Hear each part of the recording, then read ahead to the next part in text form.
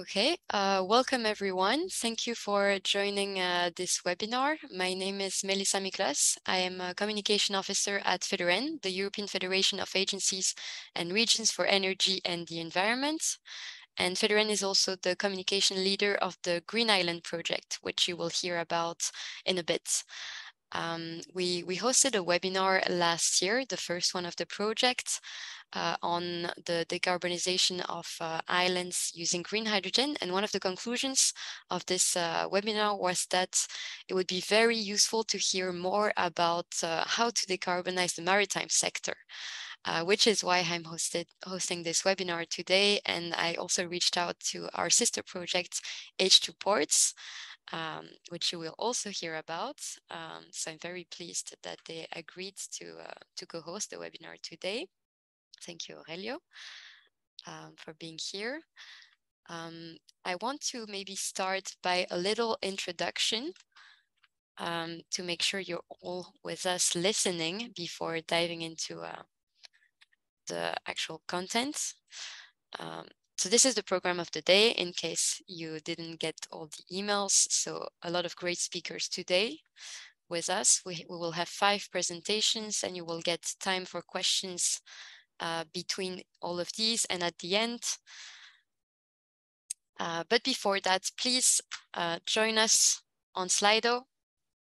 I already put something in there to help you, but so for Slido, you can either use the QR code there. You should also have received a link that you can use on your phone or tablet, ideally not the computer if you're on the computer. And this will help us build this word cloud. So the question is, what is the biggest challenge, according to you, to decarbonize the maritime sector at the moment? This should help us trigger discussions and reflection for this webinar right now. I already answered, so I won't do it.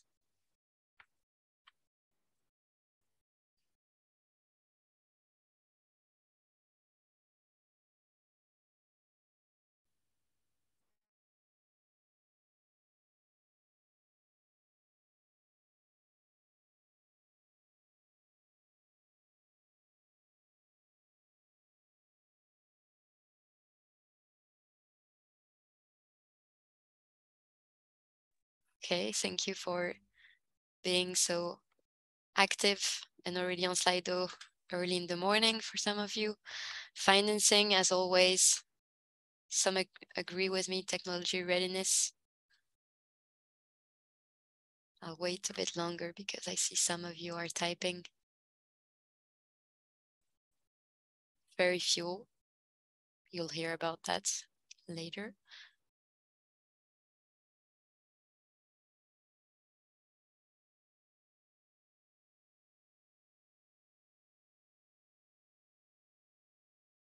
Okay.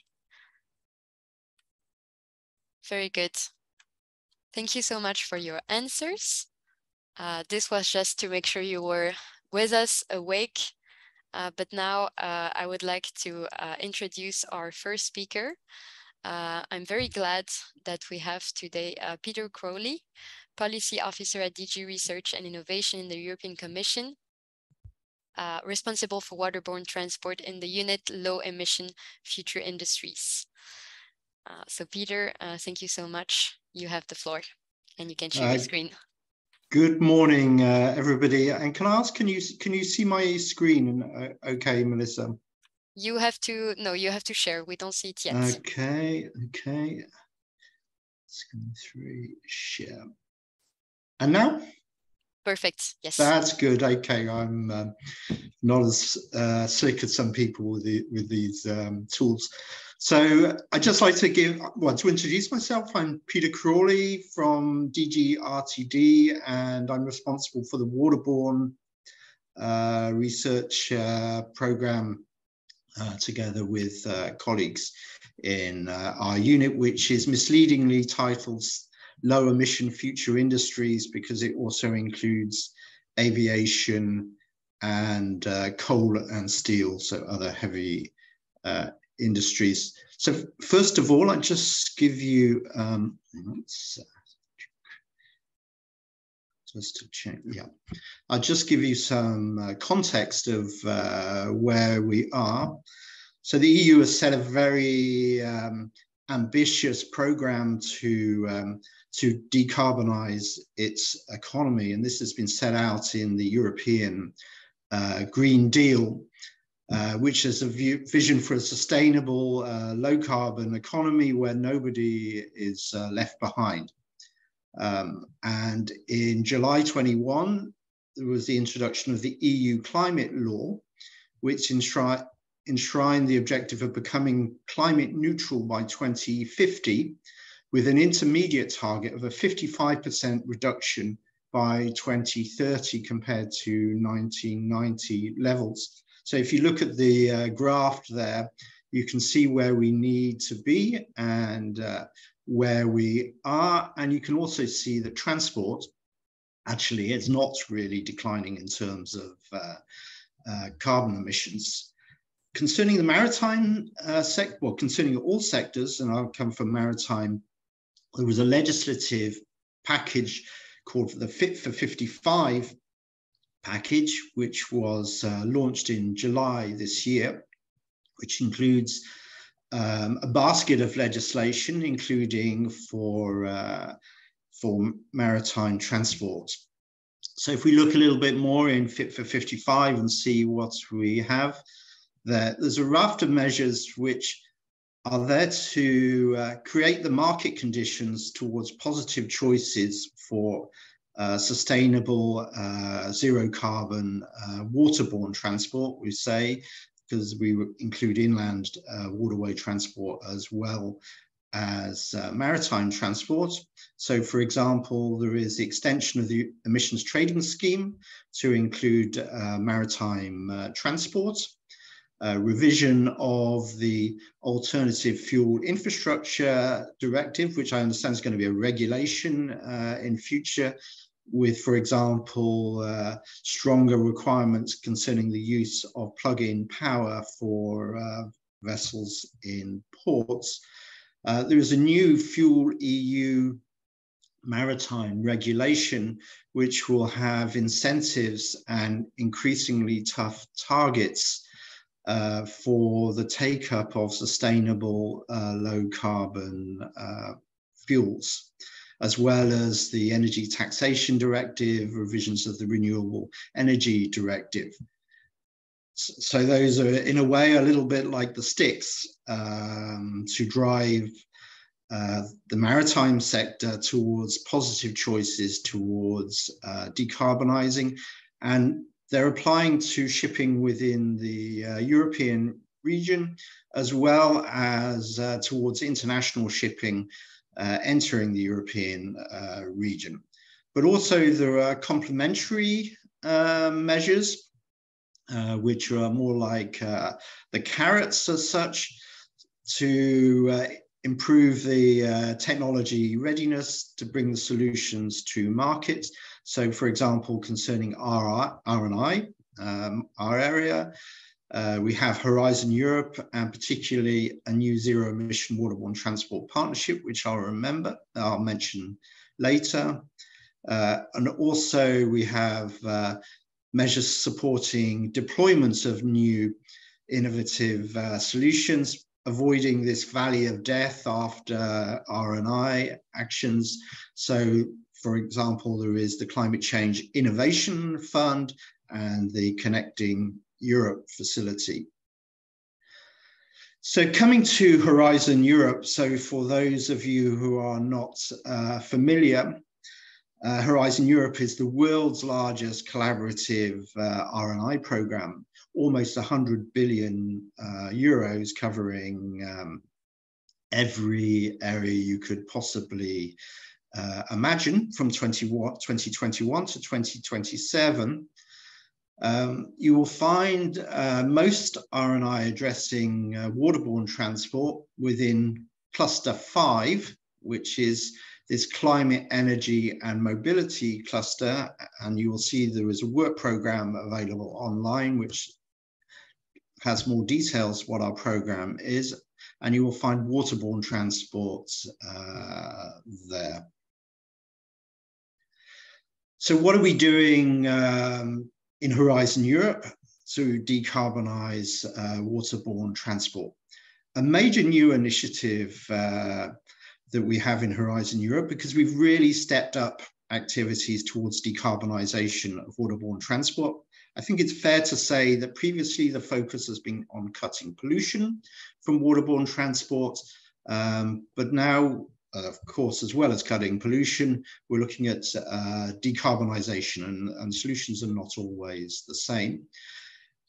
And a new initiative is we have launched a zero-emission waterborne transport partnership within the industry. It's what we call a co-programmed partnership, which means it's implemented through Horizon Europe, but programmed in partnership with the industry side, who have a strategic research and innovation agenda of the activities that need to be addressed to decarbonise the sector. So I've given a link there to the website you can find, but there's an impressive membership, almost all of the main players in Europe. The EU has committed 530 million towards this partnership, and the industrial partners have committed an in-kind commitment of over 3 billion euros in complementary activities which are aligned with the objectives of the partnership, which is to achieve deployable zero-emission solutions suitable for all main ship types by 2030. I can see a mistake on a missing text on the last bullet on my slide. But outside of the partnership, we have around 100 million euros on activities that are not directly related to decarbonisation. So these are things like digitalisation, automation, or activities that support the competitiveness of the waterborne transport sector. So so this is the main objectives of the partnership, which is using R&I to develop and demonstrate zero-emission solutions for all main ship types and services by 2030, which will enable zero-emission waterborne transport by 2050. So within that, it is addressing the elimination of greenhouse gas emissions from new ships and retrofits, so of existing ships, to accelerate the deployment of these technologies by means of sustainable climate neutral fuels, renewable energies, electrification, and energy efficiency. All of these things go hand in hand. Cutting coastal and inland pollution to air by at least 50% compared to current levels. Elimination of pollution to water, including underwater noise from ships. And if you look at their strategic research and innovation agenda, you will see all of the, well, we all know the main sort of technologies there. So boosting the use of sustainable alternative fuels. You know, what is the scenarios for the rollout of these fuels? There's a variety. It was mentioned in the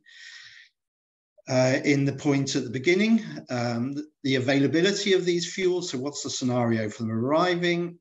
How are we, and what is their cost?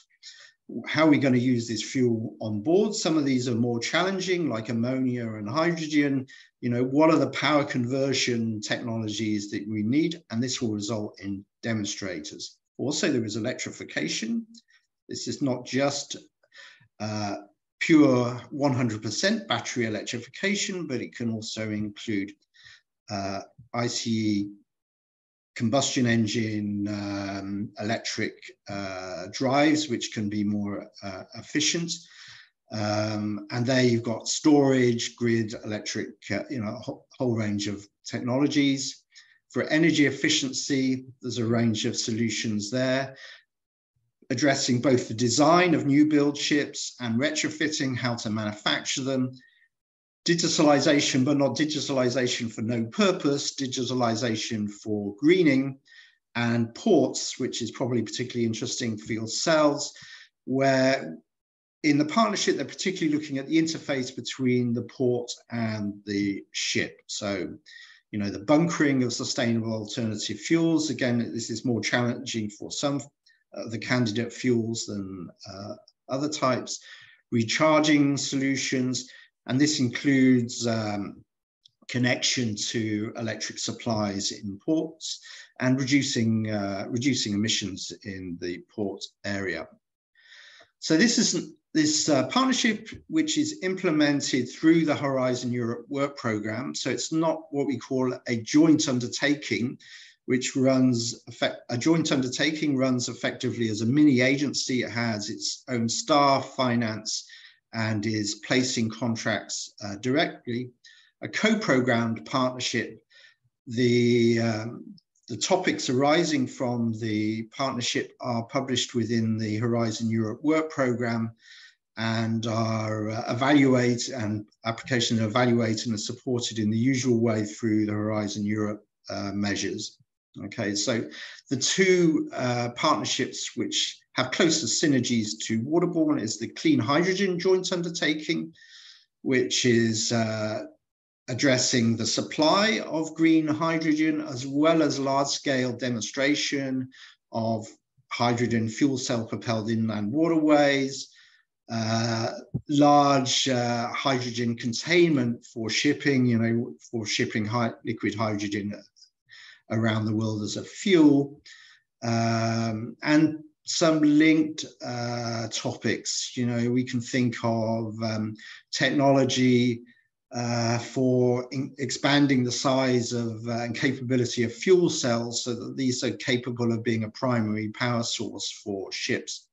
And then also we have the co-program partnership on batteries for shipping and for ferries is accelerating very rapidly. The costs are coming down.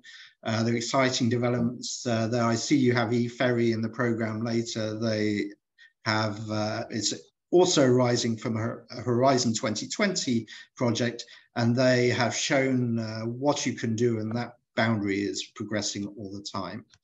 So looking forward next, and I'm looking at my time a little bit. So we have completed the work program 2021-22, the work program for 23-24 has been through the different stages of consultation. It is really now with a final draft, which is with member states for adoption. We're expecting publication actually the beginning of December. There will be an info day, 15th to 16th of December. We're expecting the first call to be open from the 2nd of December to the 20th of April next year. And of course, I cannot say in detail anything that might be in this work program, though Googling around, you might find some documents. I should say, take some caution when you're looking at these things, because we don't know how they've arisen and what stage of the discussion they are. But the type of things you might see in the first part are things like power conversion technology. So this is converting the energy in the fuel or to the power for the propeller. There's a range of different technologies, demonstrating the use of new sustainable fuels, meeting the some of the more ambitious targets in the Fuel EU Maritime regulation. You know, how to better optimize navigation and port calls, which, for example, support slow steaming to arrive at ports, also enable ports to better schedule their traffic, but ships can also anticipate their arrival, so they're not rushing to arrive and then anchor offshore for hours or days. Also provision of clean power for ships, you know, for ships more at the key, this is already known, but how do we provide clean power for ships that are actually anchor in the port region?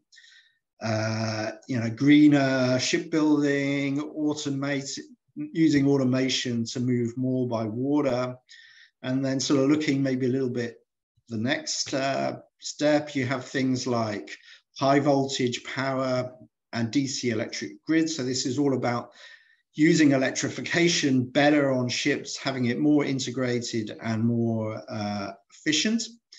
Retrofitting to meet the Fit for 55 targets, which are the ones coming sooner, cutting underwater noise, digitalization to make greener ships, how to have business models that supports innovation.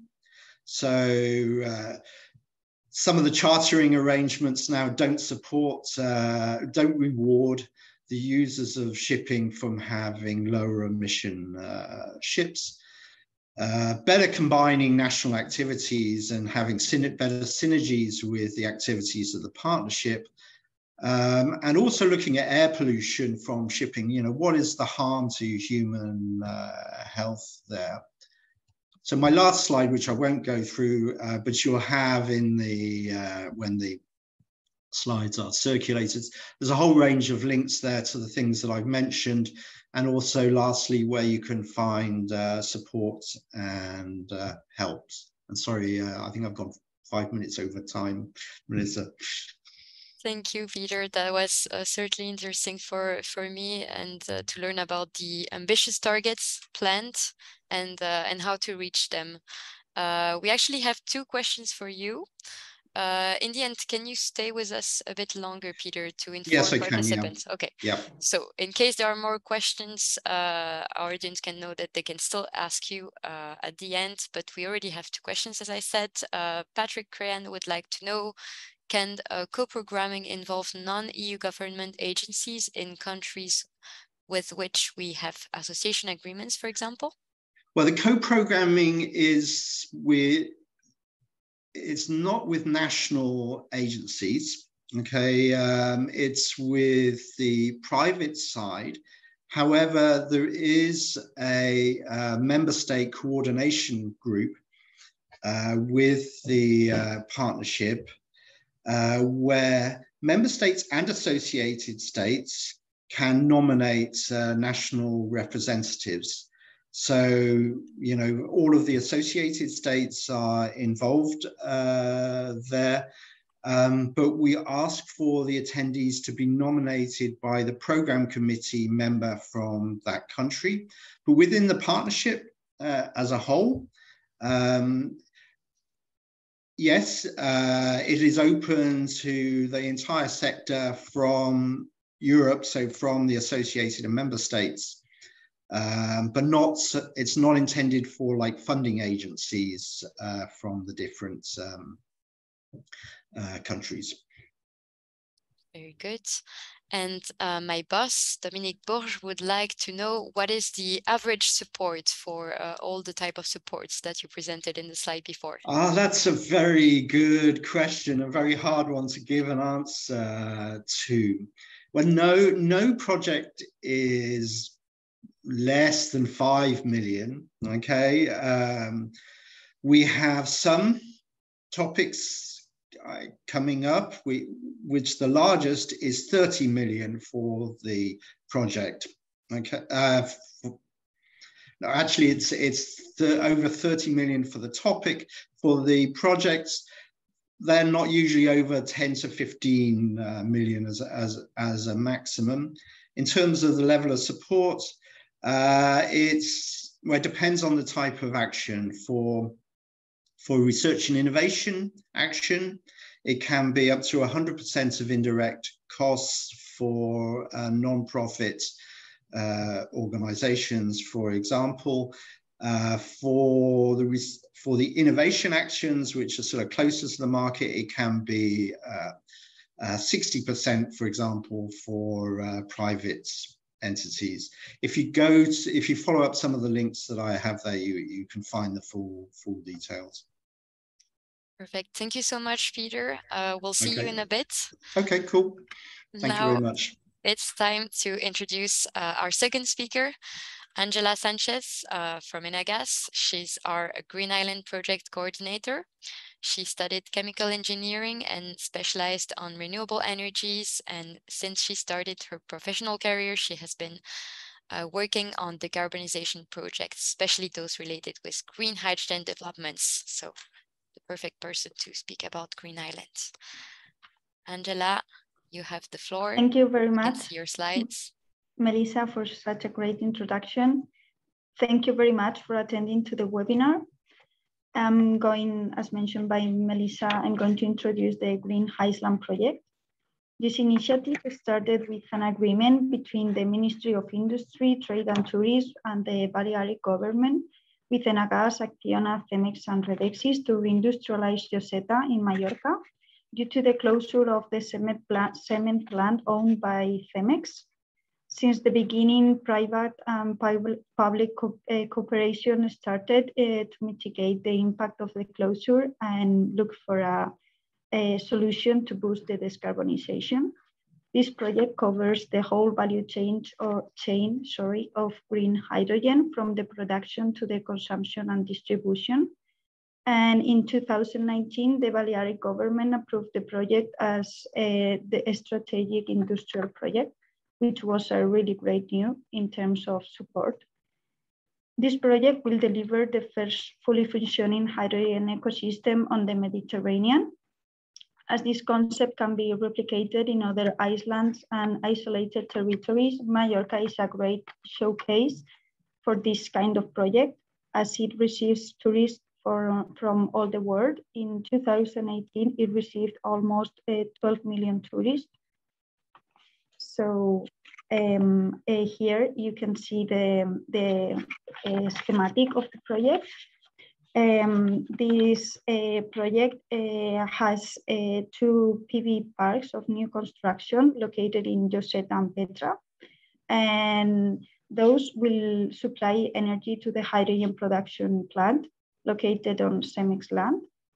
And it has already been built and was inaugurated in March of this year.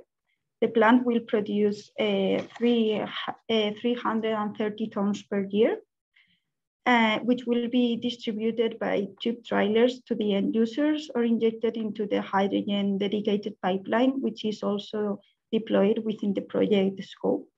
It will be afterwards blended into the existing natural gas grid of the island.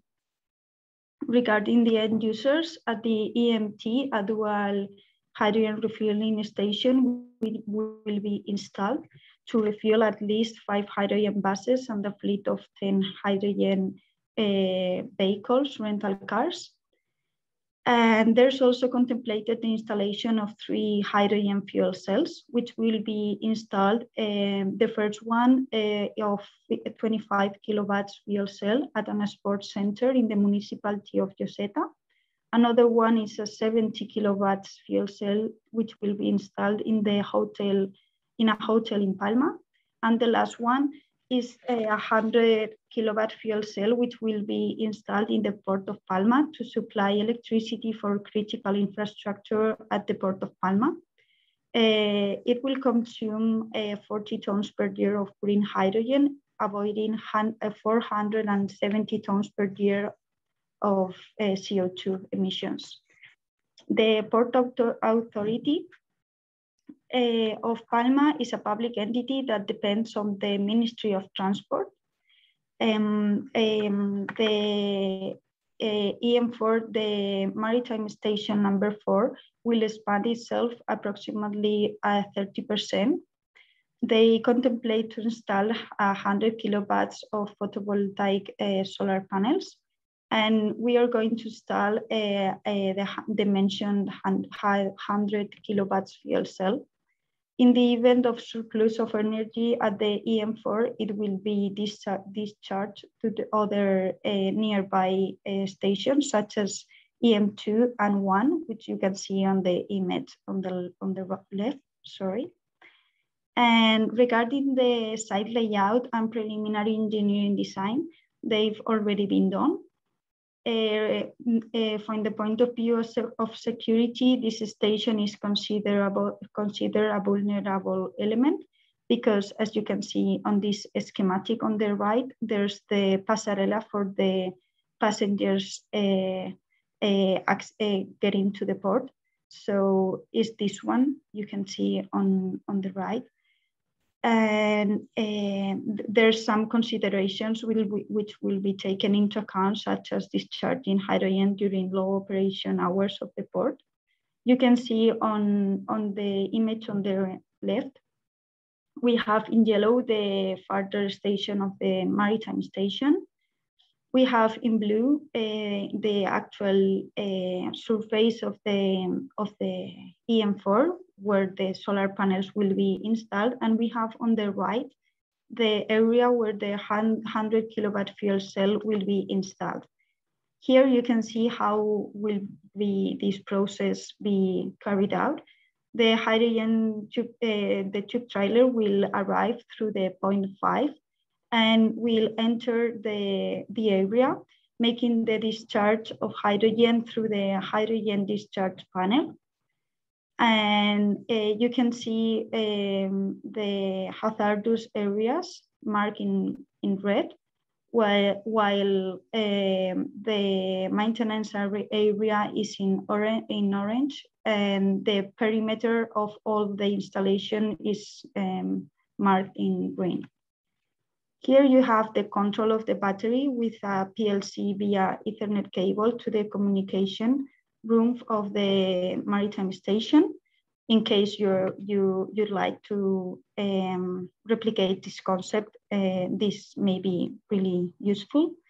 And regarding the capex of the whole deployment, it's approximately 800,000 euros, with delivery times in total of 14 months. Regarding the Green Hysland project, there will be parallel studies carried out within the scope. The first one is the study on the decarbonization of the sea ferry stations at the ports of Mallorca, Ibiza, and Menorca. The study will include how the renewable energies integration into the production of green hydrogen and its storage to be used in fuel cells could contribute to the decarbonization of those ferry stations studied. And regarding the last study, it will be on the development of cold ironing at the port of Palma. It will be based on the techno-economic assessment to the use of fuel cells for cold ironing and in the port of in Mallorca. Regarding the mentioned replication potential of this project, we have a consortium of 30 partners from countries of the European Union, together with Chile and Morocco. And we have 7 follower territories, which will try to replicate this concept on their territories. You can see on the right, we have the observers. Those are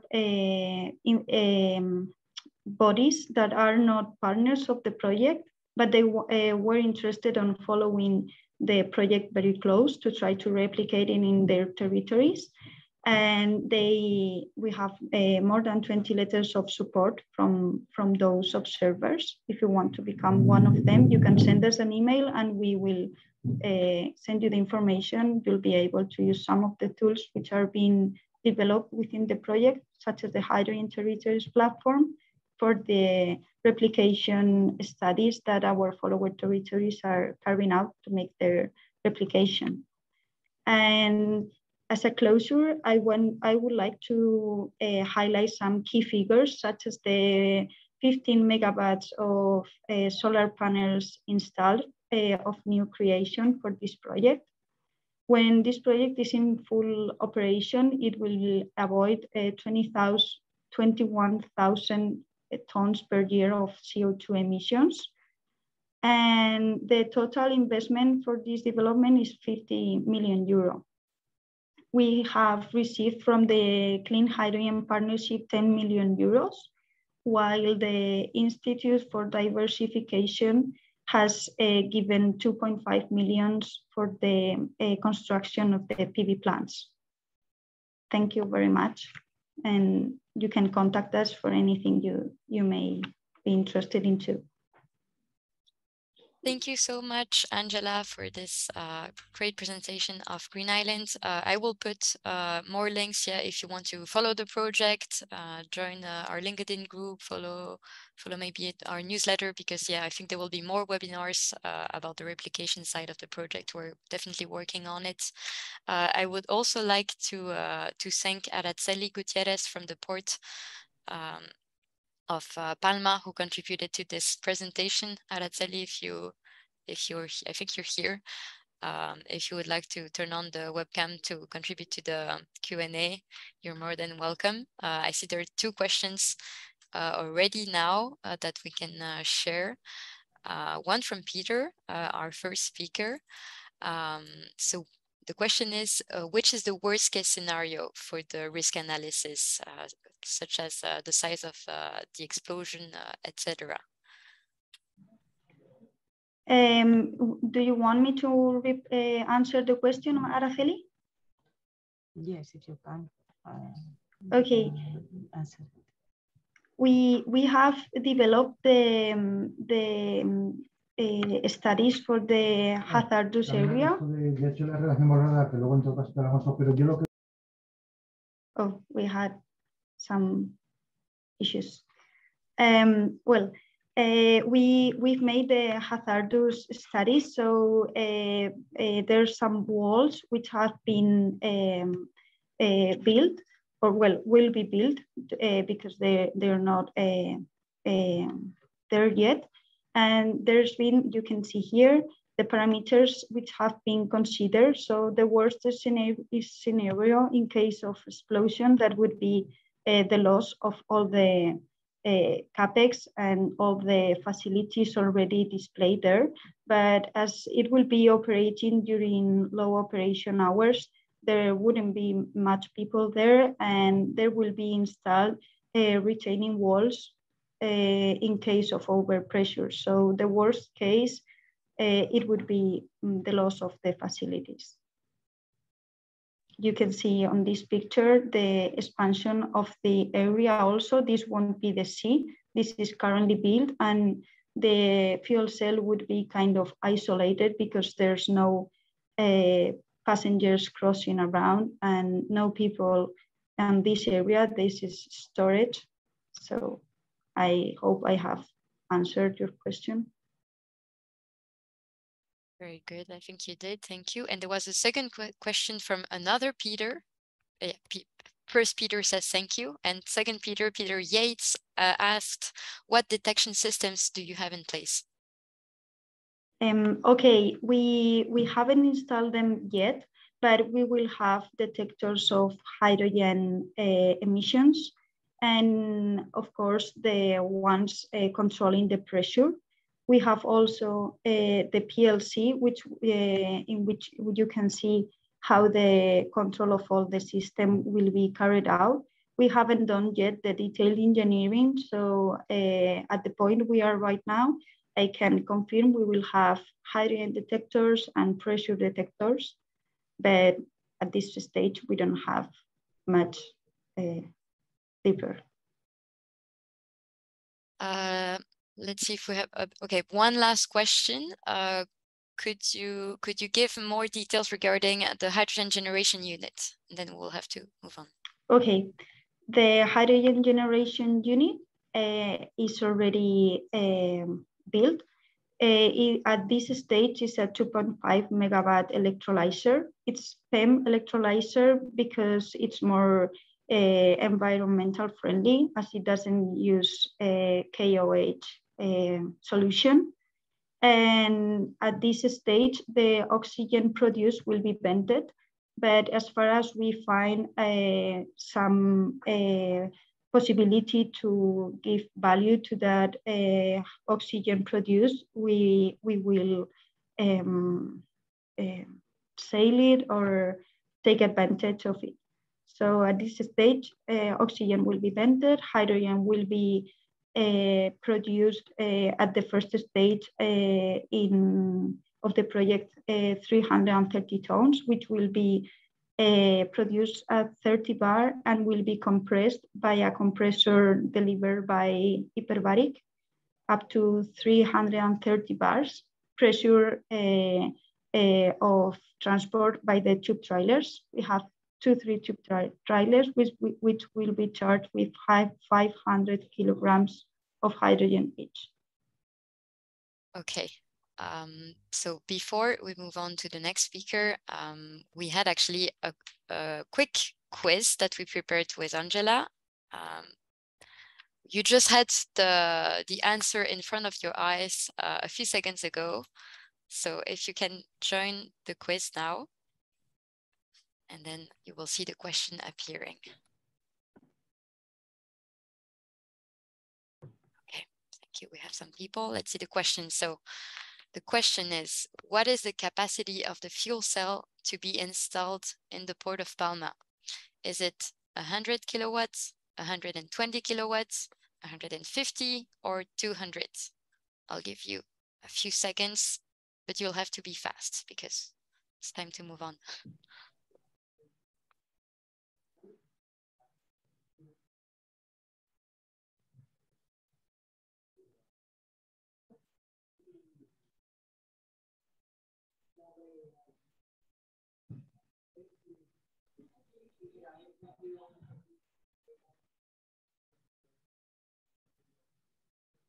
There will be another Slido question just after though, because Aurelio, our next speaker, wanted to introduce his presentation with also one, so stay with us here. Okay, let's see if you paid attention. Very good, Angela, you managed to have the audience with you. So thank you again for this great presentation. Thank you everyone for paying such great attention. Thank you. So, oops, sorry about that. So I will already introduce Aurelio. Aurelio Lazaro is currently working at the Environmental Sustainability and Energy Transition Department at Fundación Valencia Port. He holds a PhD in industrial engineering, and his background merges experience in hydrogen technologies and energy markets. He's the speaker who will tell about H2ports. So welcome, Aurelio. Let's see the question that you prepared. Thank you, Melissa. Thank you for organizing this event and inviting us to present our project. With pleasure. So the question that Aurelio would like you to answer is, where are we going to see the first transition to hydrogen in the maritime industry? Port inland applications powered with green hydrogen or hydrogen-derived green fuels for vessels. Of course, the two are addressed in this webinar. There is no right or wrong.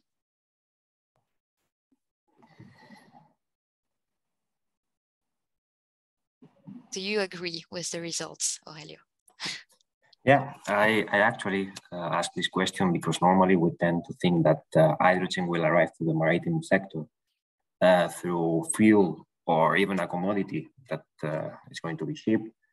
But I'm glad that the audience is already aware that there is another option, that is to use the hydrogen directly in port operations, as H2ports is trying to demonstrate. Okay, well, the audience is already agreeing with you, so you can go ahead. Perfect. I'm going to share my screen.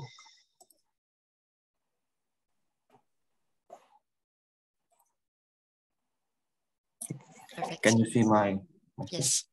Okay, perfect. First, I would like to introduce very briefly Fundación Valencia Port.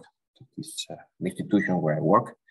Fundación Valencia Port is a non-profit organization that provides scientific services to the Valencian Port Authority. I work in the Sustainability and Energy Transition Department, but additionally, Fundación Valencia Port has also competences in other aspects related with the port environment, such as digitalization, such as integrating the port with the city by acting as a link between the port and the universities, companies, startups. And yeah, we, as I said, we are very related with the Port Authority of Valencia that manages the Port of Valencia and two additional ports, Port of Sagunto, that is a bit in the north of Valencia, a smaller port, and also Port of Gandia, a bit in the south. Port of Valencia is the biggest port that the Valencian Port Authority manages, and is actually the fourth biggest port in Europe, and the busiest port of Spain and in the entire Mediterranean. It's mostly a container traffic port, but we also have a RoRo terminal, a liquid bulk terminal, of course, and we also have some passenger transit. This is where H2ports project takes place. H2ports project is going to be the first application of hydrogen in ports operation, and we are going to do it by developing and testing two machines that are a rich stacker that is going to be tested in the MCC terminal. Here you can see it in the left side. And in the right side, you can see here the Grimaldi RoRo terminal that is going to test a yard tractor that is also being developed in the project. These machines are not going to go out from the terminals, so the hydrogen should get in.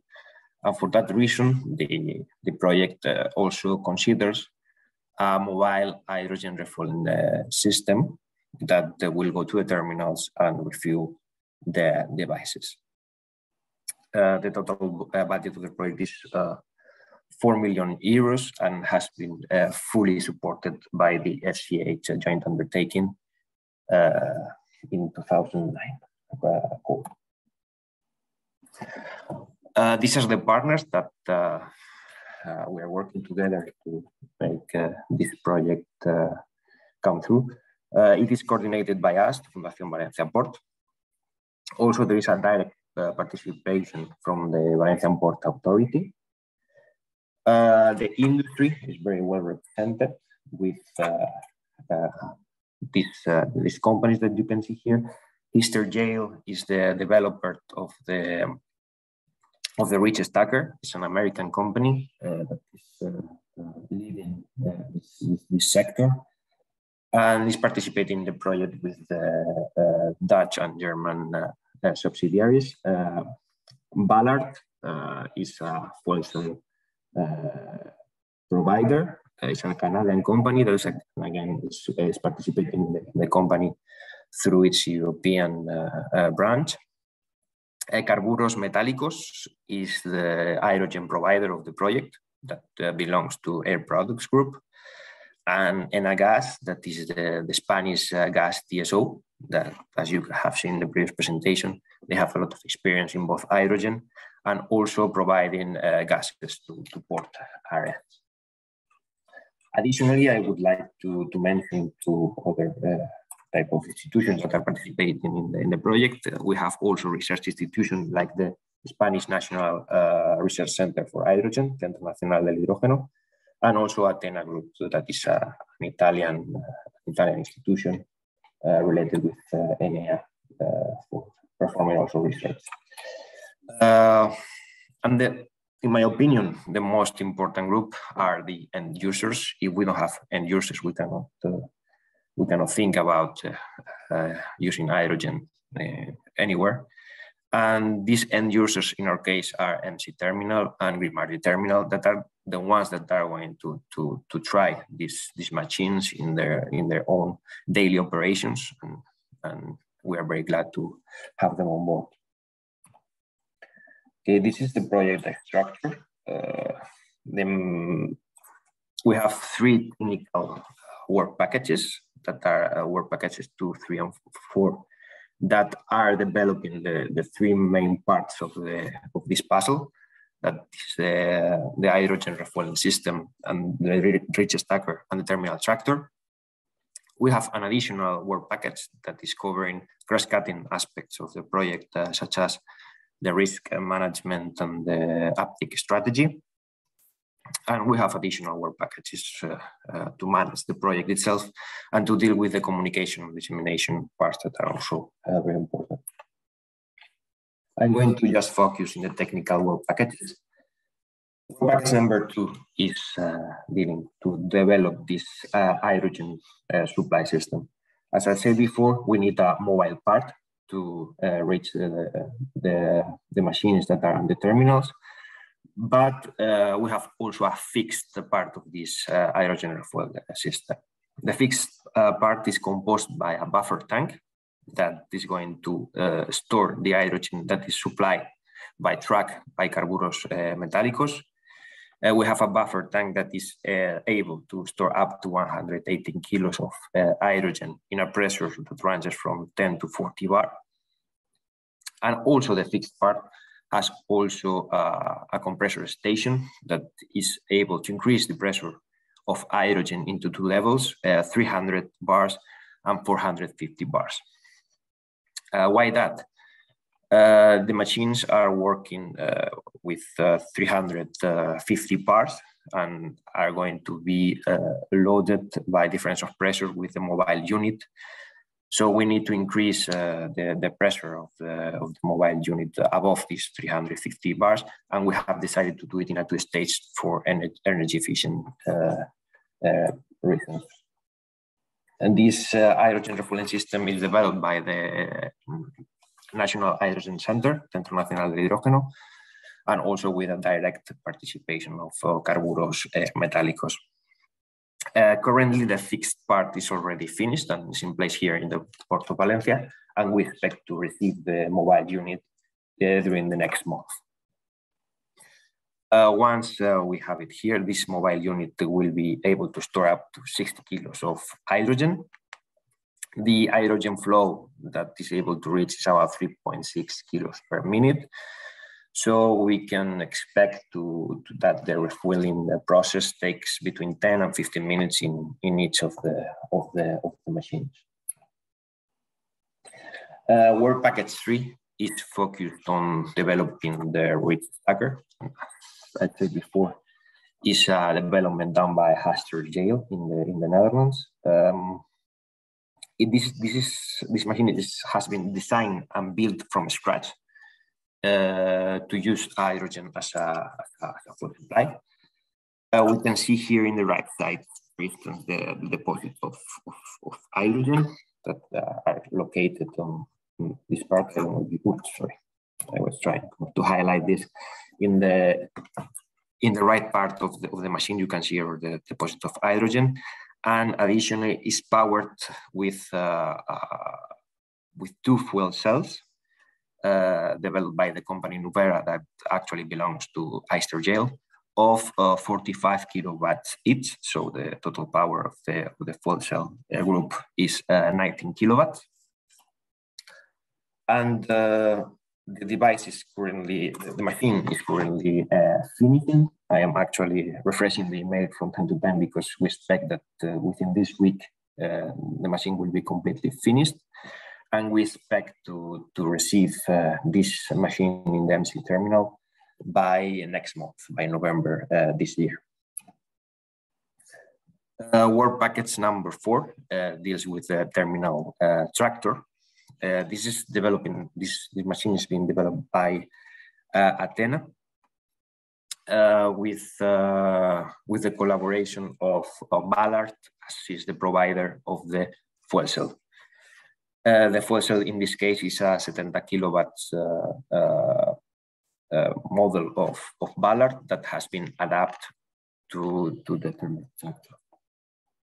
In this case, it's a retrofitting from a diesel machine, and this has been really a challenge because the inner spaces are not thought to integrate a hydrogen fueled system, so the space were really limited, and in some cases they really had to go through an entire redesign of some areas of this terminal tractor to be able to integrate the hydrogen devices. As I said before, there is an additional work packages dealing with market strategy and risk management. We have also gone through the current regulatory situation to be sure that we obey the current legislation framework. And we are going to also evaluate the techno-economic feasibility of integrating this hydrogen full machinery for port operations in a daily basis once the project is finished. We have here the current H2ports planning. I say current because has been modified from the original submission. Well, the reason is because this project has gone through a pandemic and also a supply chain crisis that has affected a lot this first part of the project. But we think that the worst is over, and we are starting now the nicest part of the project that will come when the machines are here in the port, and we start the 2 years piloting period that is going to start in the month of December, January. And in that period, we are going to try both machines in the terminals for 2 years and for 5,000 hours of operation each to see how these hydrogen fueled machines deal with day-by-day operation in a port environment. My last slide is an invitation for you to follow our webpage and LinkedIn profiles. We're very active in showing you how the different developments in the project, and in the future we are going to update very in a regular basis to keep you updated in this new stage when we're going to try the machines in real. So we are going to have very visual and touchable results. I invite you all to follow our communities. Thank you very much. Thank you so much, Aurelio. It's very nice to see it's 2 examples of green hydrogen projects in the same country, yet it's very different. So very nice. We have a question already from George Kaplanis, who would like to know if you have green hydrogen guarantees for the hydrogen stored on the mobile unit, as well as the hydrogen produced by the electrolysis unit, if any. Warranties, you mean like green hydrogen warranties? Yes. We are not obliged in the project to use green hydrogen, even that we are using it as our provider, Carburos, is producing this hydrogen from renewable energy, even though we are not requested to provide any kind of certificate because it was not part of the project. Okay, very clear. Okay, I believe for now that's it, but of course there will be again time for question at the end. So thank you so much, Aurelio. So now that's it for port applications. Before moving on to our ferries best practices, I have again a little Slido question for you guys. So I will share my screen. And please connect to Slido.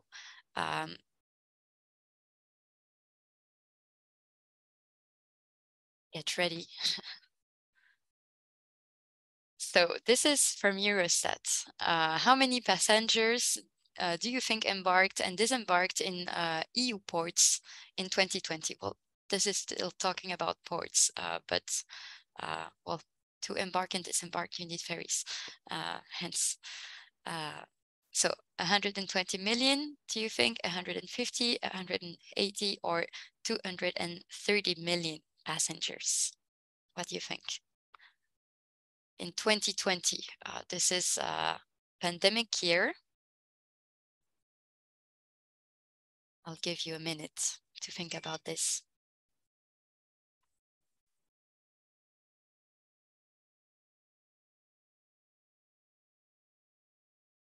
I know it's a hard question.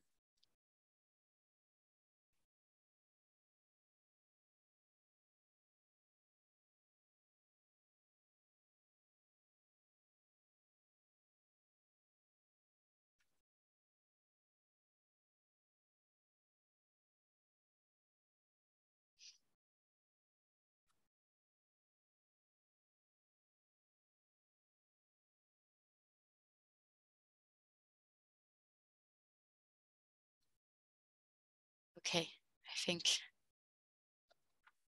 we can give you the answer. Okay, you think it's 180? It was 230, so but close enough, let's say. All right, time to welcome Annie Cortzari. Sorry about my pronunciation. Annie is head of the Railway Laboratory of the Hellenic Institute of Transport, with a research experience of more than 15 years in the field of transport. During the e-ferry project, she acted as the impact manager responsible for all dissemination actions and for the formulation of the first business plan. And e-ferry, it's a bit of a change because it's not about fuel cell and hydrogen technologies anymore.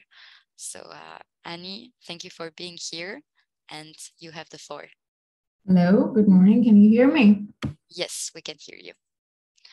We can see your slides, not in full screen yet. I think now you can. Yes, perfect. Okay.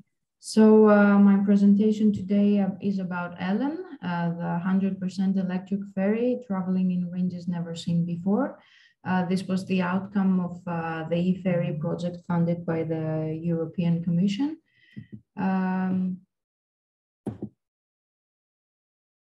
Okay, doesn't seem to work.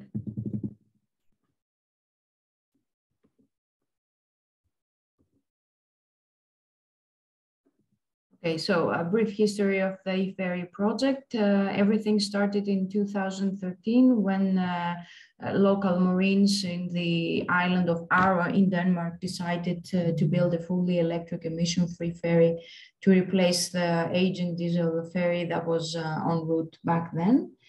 In 2014, they had a feasibility study ready named Green Ferry Vision, with the goal to have a vessel that would cover unprecedented range for an electric ferry with no fossil fuels and no emergency backup systems.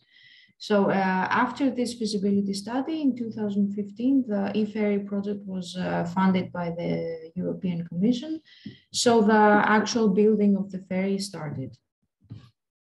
So e-ferry was a project, as we said, funded by the Commission, involving the design, building and demonstration of a fully electric powered green ferry, medium-sized for medium range connections. It started in June 2015. The initial duration was 36 months, but we had an extension of 1 whole year. We had one of the biggest budgets ever funded by the Commission, 21.3 million euros in total. And from those, the 15 were funded by the Commission. We had 10 partners. As we said, e-ferry built on the Danish Green Ferry Vision project, which was an initiative that also received a SIP Efficiency Award. Now, some words about the technical characteristics of Ellen. It is a single-ended drive-through Ro-Ro passenger ferry. It can transport 31 cars or 4 trucks and 8 cars. 147 passengers in winter, 196 passengers in summer. It has a length of almost 60 meters and a breadth of between 12.8 and 13.4 meters. Maximum speed of 14.2 knots and charging capability of 4 megawatts. The dimensioning of the battery capacity and charging effect were based on the goal, which was the operation on route up to 22 nautical miles. So this was the biggest, the largest range seen back then. The Ellen has up to 7 trips a day. Operating hours are from 6 o'clock in the morning to 12 at night. There is no backup and emergency generator. We have two 400 kilowatts reserved at all times for emergency purposes. Ellen charges fully in the morning and gradually diminishing the capacity. So at the end of the day, we have a 30% of the nominal capacity available. So it doesn't, it's not at zero charging point ever. So Ellen operates in, as we said, in Denmark. It connects the island of Aro to 2 points of the mainland in Denmark, Finnshav and Faaborg. One route is around 11 nautical miles and the other one is 10.5. So with the range of 22 nautical miles being okay for Ellen, Ellen can operate back and forth to the island without being charged. Here you can see a provisional timetable of Ellen. We have onshore facilities in all 3 ports, Solby, Finnshav and Faaborg. All 3 ports are equipped with automated mooring system for faster docking and less crew work. And as we said, charging is possible only at the home port on the island of Aro at the port of Solby. We had a very extensive evaluation for Ellen. It was done in 4 pillars: technical, environmental, financial and social. So for the technical evaluation, we identified that Ellen can travel with a very low average energy consumption per trip. We have available battery capacity of more than 3.8 megawatts, fast charging. And all this leads us to the conclusion that Ellen can act as a valid commercial alternative to diesel and diesel electric ferries on longer ferry routes and with higher frequency for daily connections. Now, regarding the environmental impact of Ellen, we have significant environmental savings compared to the best available technology and to the existing ferry operating right now. We have a decrease in all the polluting emissions. We have certified green electricity for Ellen's charging. And finally, Ellen is entirely emission-free in a more global perspective.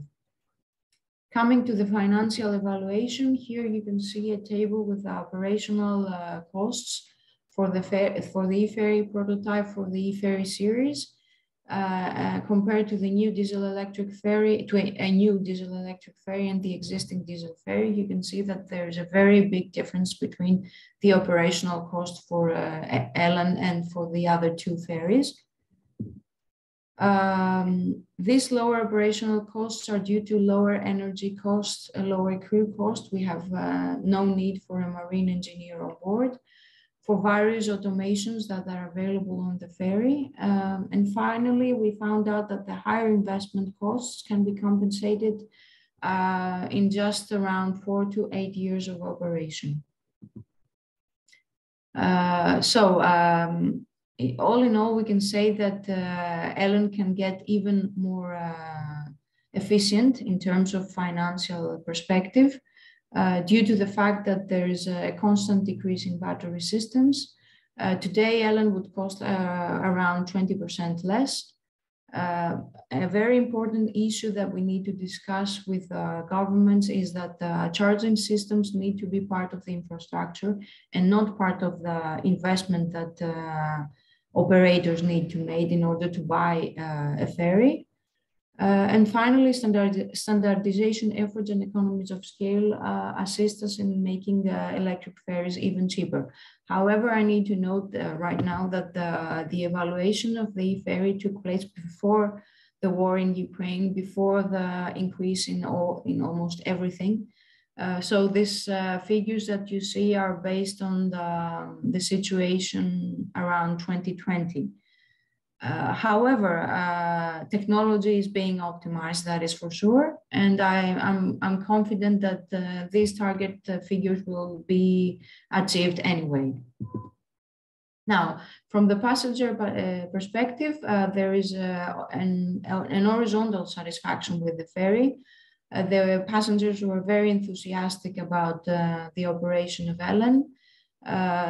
They said that it is less noisy. Actually, it's not at all noisy, completely smoke-free. They were extremely satisfied with safety, comfort, and travel time.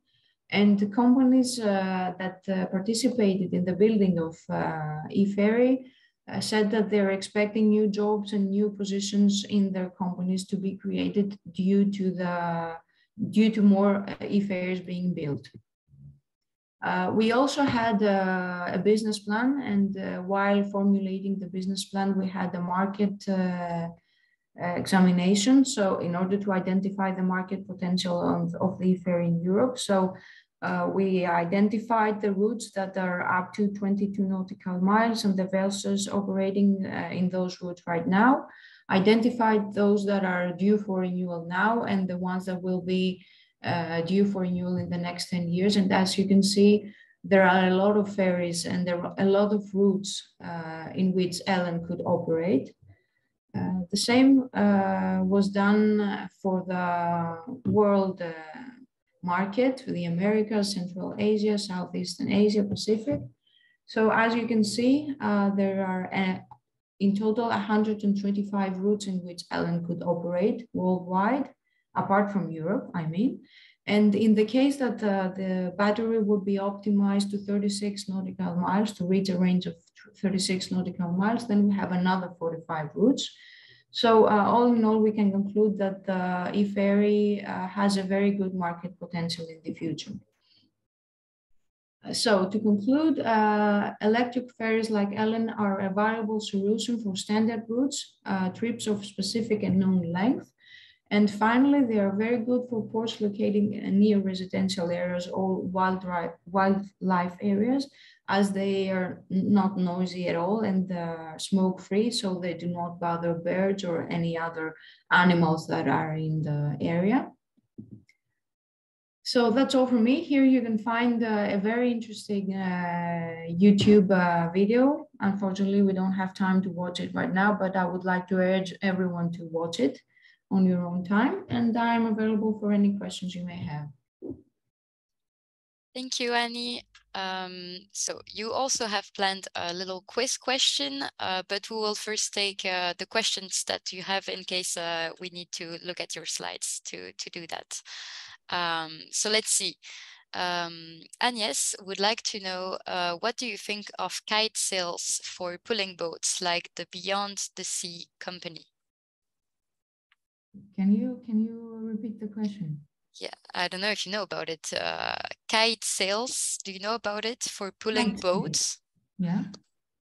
She mentions the Beyond the Sea company. What do you think about that? No, I'm not aware. You're not familiar with it. Okay, Sorry. fair enough. Dominique Borges would like to know, for the Denmark case, was it renewable electricity that was used? Yeah, it is. Yeah. Okay, good. The target of the island, and this is how it all started, is to be completely CO2 neutral by 2025. And this, I can say that this target has already been achieved. So everything on the island is from renewable energy sources. There's no CO2 emissions on the island. Okay, very good.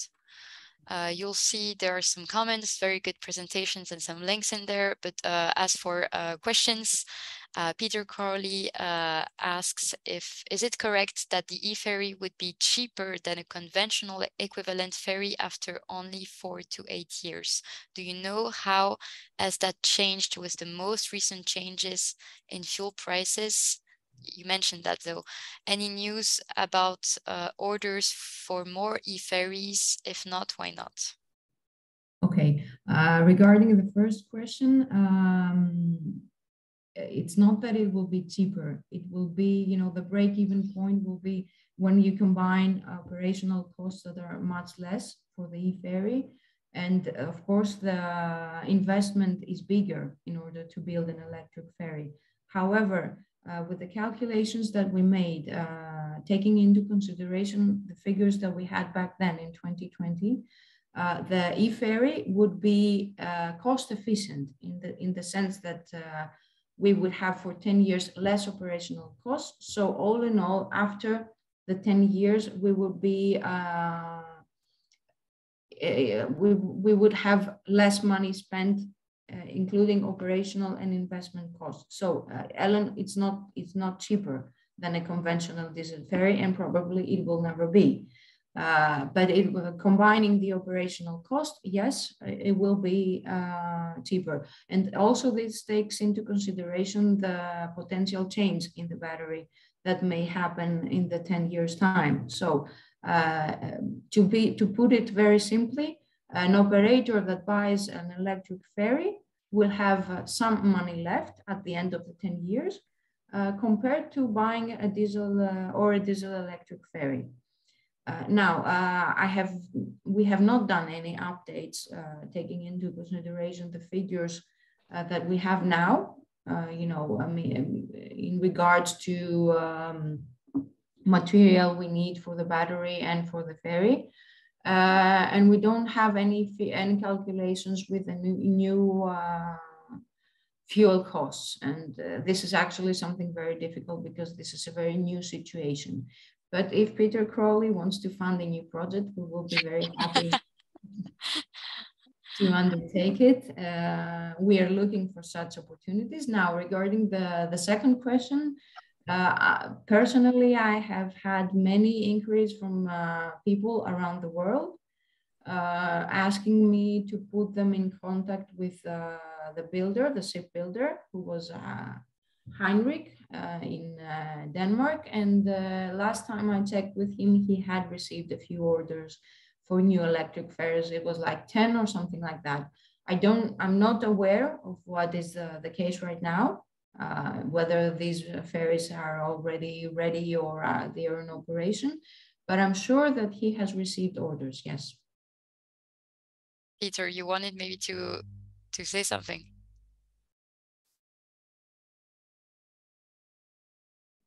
Yeah, just to say, so if you're looking, the capex is higher. I think that's clear for electric ferries, but the opex is lower.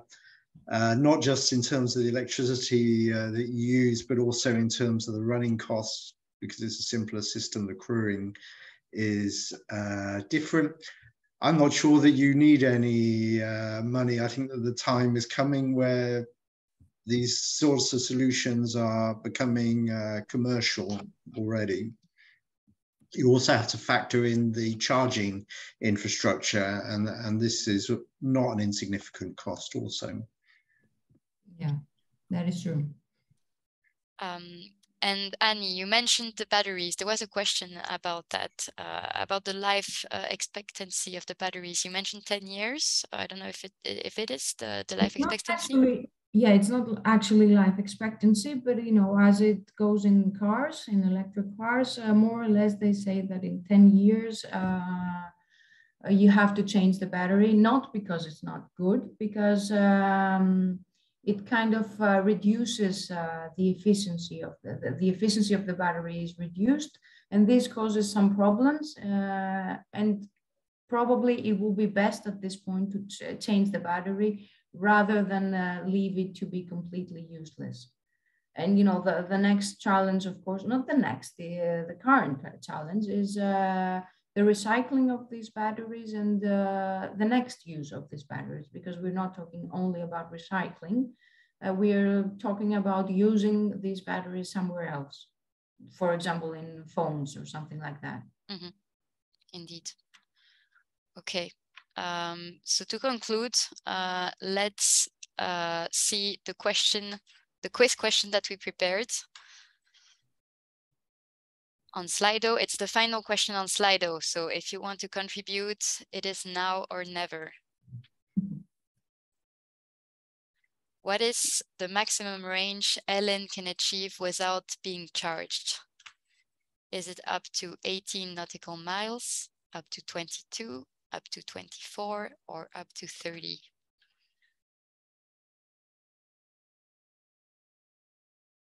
And you'll have to be fast because we're running late.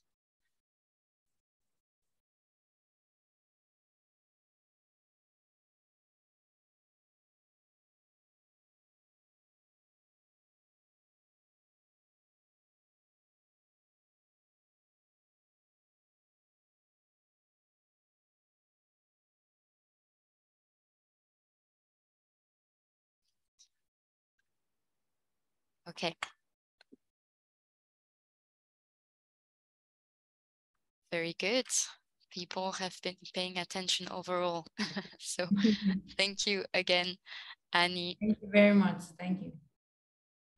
Now I'll stop the sharing so our final speaker can take the floor, we have with us Frederik Thornell, who is the co-founder of Green City Ferries, a company dedicated to efficient, sustainable waterborne mobility.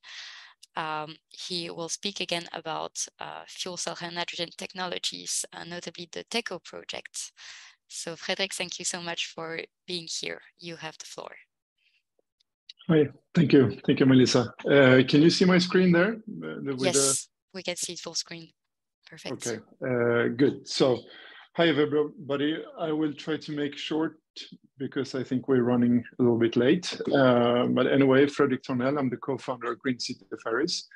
We have a little bit different approach. So just to explain a little bit the history behind the company, we started as from a battery company called Hysland, also located in Sweden, who specialized in maritime batteries for heavy duty applications, and that battery technology is LTO. In 2019, it was a switch. We took out Green City Ferries from Hysland because we saw that's two total different markets, where Green City Ferries is focusing on the vessel itself, and the Hysland continue to be the battery development. Today, we're still working very close together. So anyway, what's happening with the Green City Ferries? We've been doing quite big marketing research, and we're trying to develop the future need of cities. Right now, this last year, things are exploding all over the world, as you all know. It's an issue about how people are going to handle the growth in the city, the mobility, etc., etc. So we try to tackle this with our new vessel, which is called the Beluga. The Beluga, it's a foil-assisted carbon fiber vessel. It's about high-speed commuting in and around cities. So what we actually do is we're creating new opportunities for a new, sustainable, attractive intermodality. We're not moving cars around, we're moving passengers and bikes, only that. And this we do in high speed with low wakes. So to give you an example, in 30 knots, we do only 23 centimeters of wakes. And this is not, it's not a prototype, it's all based on market-ready technology.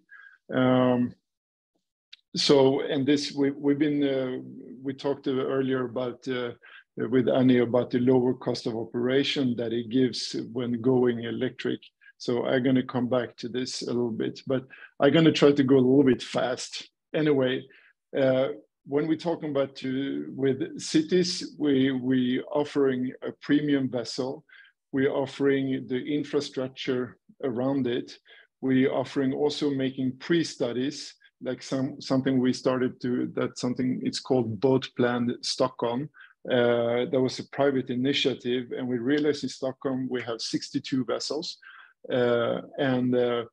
Those vessels are using 5% of the energy that the region needs per year, but they emit 50% of the carbon dioxide from the region.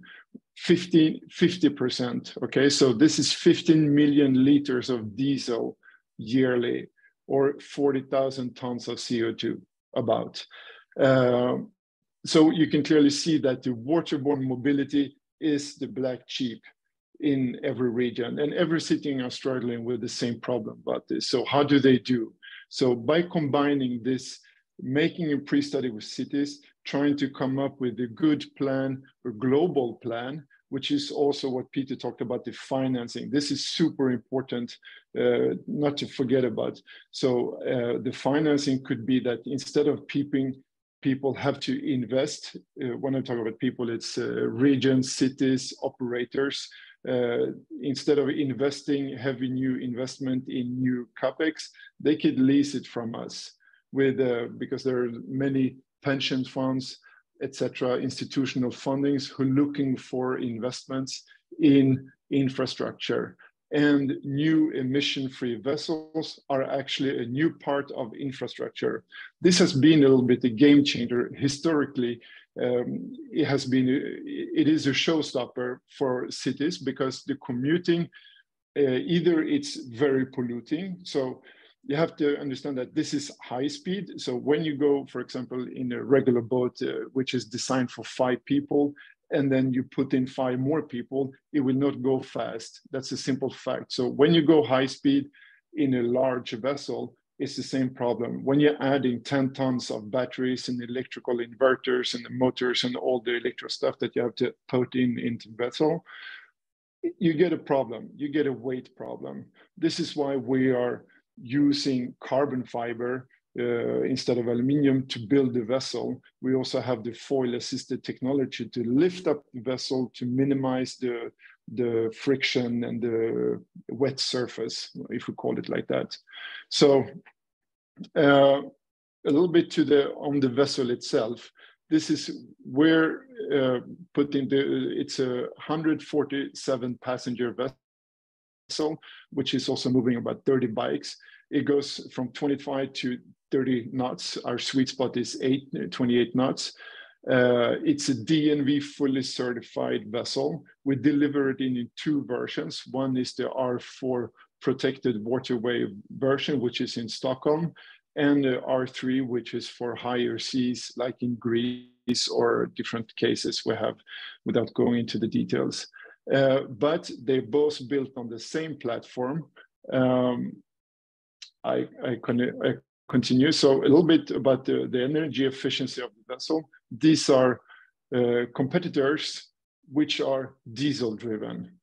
So when you're adding, those are high speed, and normally you have like an exponential curve, which goes up quite fast when you go up in speed. High speed is over 25 knots. So as you can see, our sweet spot is quite empty there in the 25 to 30 knot segment.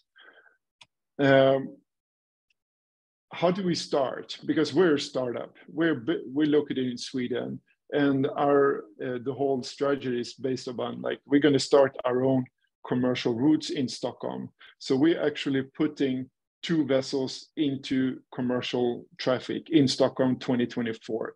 The first one is an electric battery driven for a short route, which is 60 nautical miles. Depending on battery technology, we can go up to 35 nautical miles in high speed. Then we have the second project, which is our TCO EU-funded project. It's a hydrogen vessel. It's a longer route. In this project, we are collaborating with the green hydrogen production. So we actually have a windmill, which is on the island, where we have electrolyzer, which will come to produce our own green hydrogen. It's about 220 kilos a day that we need. So it's 2 new fully certified, DNV certified vessels. A little bit about what I said before, that this is innovation based about market-ready technology. So we have alliances with all our partners. So as you can see to the left one is a regular vessel, but it's a foil-assisted vessel in Seattle that has been in traffic since several years. In the middle, we have the carbon fiber war vessel in Sweden that was built in the 90s. This is our in-house competence for the carbon fiber production. And on the right side, we have a sample of Damen, which is coming from our battery supplier, which is Eshandia, which was actually us before 2019. And a little bit to GCF right now. We're located in Stockholm. We have our production facilities in Sweden, but we're also growing up where we have our closest collaborator also in the US and New Zealand. And our production, we're aiming up on serial production standardization. We do our own shipyard. It's basically to control the capacity, productivity, and the quality of the vessel. And as well, in our team, we have, you can say, 100 years of experience within the team to make this work. So as I said again, it's all about market-ready technology. It's all about serial production, but at the bottom line is that most cities, they have the same need. They are 70% of the cities are located next to the coastlines. They are located next to the water. They are growing. They have new transit-oriented developments which are located outside the city. How can people move into the city without leaving the car in a nice and attractive way? Well, they need to do it fast, they need to do it without emission, and they need to take their bike. So thank you, everybody. That was a little bit short. I tried to keep my 10 minutes. So Melissa, do you have any questions? Thank you so much, Frederick, for trying to keep the time. Yeah. Well, I think we can be over time for those that can stay maybe 10 more minutes. We don't have questions yet, but maybe it will come. I do have a lot of questions because it was very interesting. So if people don't mind, I will ask you one or two. That was my timing. So first, I would like I would like to know. So you have a boat, a vessel that is powered by electricity only, and one by green hydrogen. So did you reach any conclusion about that, or does it depend from the context, maybe? So we're actually building the first vessels right now. So this is in carbon fiber. So we're making a plug, we're making a mold in Sweden. So when with this mold, we then can produce 100 vessels. But if we're going to speed up the scale up the production, more than 4 vessels a year, we're going to go up to 16 in Sweden. We need 4 molds, of course. But they're going to go, but it's the same platform for 2 versions, electric battery and electric hydrogen. Okay. Yeah. Another question that I had, so you mentioned, and indeed, Carmen is also saying that the financing through leasing is very convenient. And you mentioned that it could be very interesting for cities. Does it mean that you're also collaborating right now with several cities in Europe already? We have a prospect list of about 100 vessels. And we know no one will be the first one. That's why we need to build it ourselves. We need to start operation ourselves. But most of them wants to have it after. So the prospect list is quite long.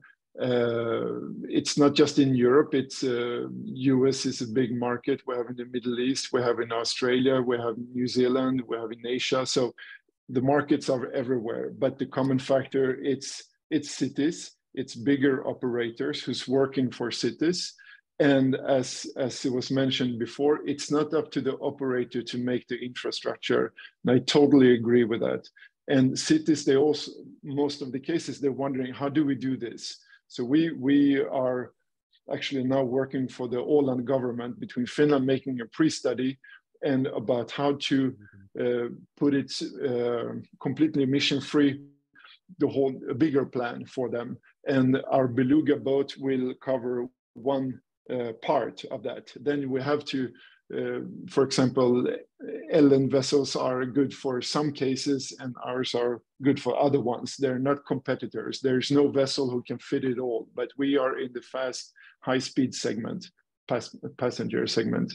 Hence the need for the pre-feasibility study to know what corresponds to. Yeah. I mean, it's an important, it's also a door opener, but it's also, you have to start somewhere. You have to start implementing. And I think it's, most funding programs are also about innovation. Keep innovating. When we have innovated something, we innovate something new. We need to start implementing. The technology is there. That's not the problem. It is ready to be implemented. Now we have to come up with plan, also legal issues, how to go, and that's also the financing. If you don't have the financing, sometimes the city, the region or the country have to vote on the budget, and it takes time. But if you can go through a leasing opportunity with a possible buyout, you can have a faster implementation and transition. Okay, thank you, Frederick. Anyway, as mentioned, participants will get the slide. There is your email there, so if there is any request to you, they can still send it to you. Now I would like just to welcome all speakers to maybe turn on the webcam to ask a final general question that I have. Also to thank you again for your participation and your time, both speakers and participants. It was certainly very interesting for me to have you today. I hope for participants as well. Those who stayed until the end, I guess it has. The general question that I have would be, from what I heard today, I was wondering, we sometimes hear, and generally in the field of energy and decarbonization and climate, that we need this phase of transition, you know, to decarbonize, and we need transition fuels and solutions. Do you think this applies to the maritime sector, or do you think the solutions that we have presented today, we can directly go to fully green solutions, let's say? If somebody would like to take the floor directly. Peter, I see your microphone is on. So you're saying, just to understand, Melissa, is it already, you know, do we need a transition, or are we ready? Well, exactly. I think it depends on the application, actually. I agree with what was said before, that for these shorter range and for ferries, and you know, these commuter vessels that we've seen, yeah, they're ready to go. You know, the technology is really ready. For some of the other solutions, if you're looking at large scale shipping, long distance, then it's more challenging. There's issues relating to fuel supply and cost. But there's quite, you know, you'll see in the partnership that we have, this is really going up the TRLs, closer to demonstration. You know, you've seen some of the projects presented here today. You know, they're real vessels operating in real conditions. And this is all about providing market confidence to make the decision to switch to these technologies, which are different to what they're used to. Okay, thank you. Frederick, would you like to complement? Yeah, I totally agree. The fact that you have the long range and then you have in and around the cities, it's two different things.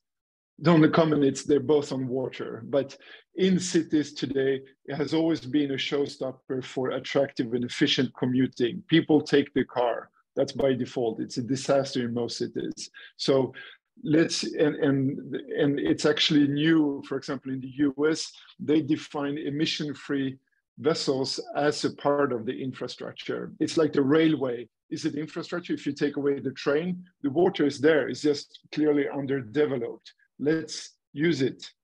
It's no maintenance. This is true. Thank and you. automated vessels as well is another thing that is growing, and for these sort of waterways. Exactly. We're important, but not in high speed, maybe. Maybe not at high speed first. Yeah. Hazards, safety. Yeah, but we're in part in several projects using AI, for example, with mooring, how to be more efficient in docking. If you're saving 2 minutes per stop and you have 100 stops per day, I mean, it's all about cost efficient commuting for the operator to have more routes per day. So it's about the travel time. It's important, but the runtime, the charging. Our vessel is charging, for example, 1.5 minutes per nautical mile. So you have a 10 nautical mile route, then you charge in 15 minutes. But you can have that in several stops. You have to stop either way. So quick charging is key as well. Mm-hmm. Right. Thank you for this interesting discussion. Angela, any final words? Well, on my side, I think my colleagues have perfectly described the situation. I think that the ports have the advantage of having obviously great transport communications, which can enable them to have those supplies easier than other facilities or entities. And I feel that the ports can start their decarbonization by parts, as we have seen on the hydrogen ports presented by Aurelio. They can reconvert some machines or some specific components that in other areas as are more integrated don't have such an personal, I mean, the ports have their own management, and they can work on their own more easier than other buildings or facilities which are integrated and have to be communicated with the partners more frequently. So I think the ports have some advantages to be on the front of the energy transition. Thank you, Angela. Then Aurelio, I guess you agree, but if you want to say something, and then Annie will close. Sure, definitely. Just to recall a figure that I think that is quite breathtaking, the total amount of emissions related with the maritime industry is of the same order than as a country as Japan. So the stakes are high, the challenge is there, and it's a pleasure to contribute to try to know that figure. Annie, if you would like to say final words, you have the honor of closing this webinar.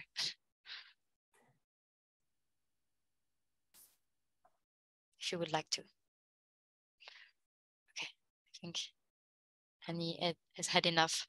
And so have the others probably. Well, it was so interesting for me to hear from all of you.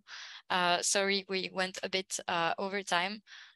Just a final slide, so you have my contact information. But yeah, thank you so much. And see you for the next Green Island webinar, maybe with another organization. Have a nice day, everyone. Bye-bye. Bye-bye.